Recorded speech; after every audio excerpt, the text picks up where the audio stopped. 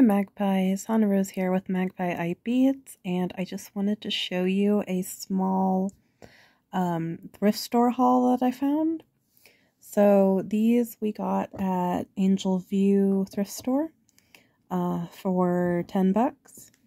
And it's a bunch of what I think I would call bangle charms. I'm not sure, but it was an absolutely stellar find.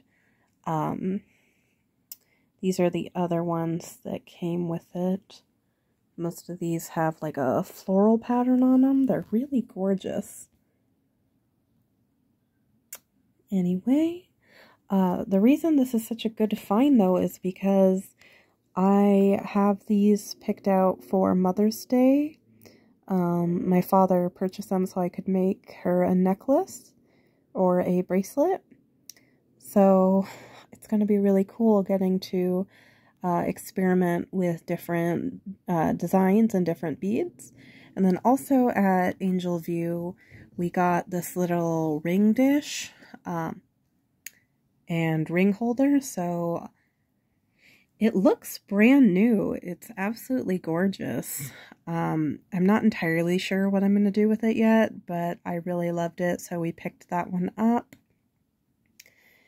And yeah, it's just a really cute little haul.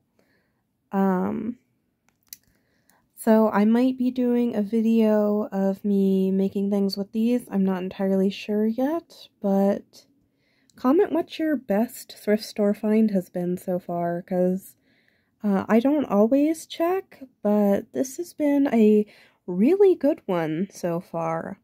I really love these, especially all the floral patterns and all the different colors. So yeah, and if you guys have any tips on where to look for things like this, I would really love to hear that.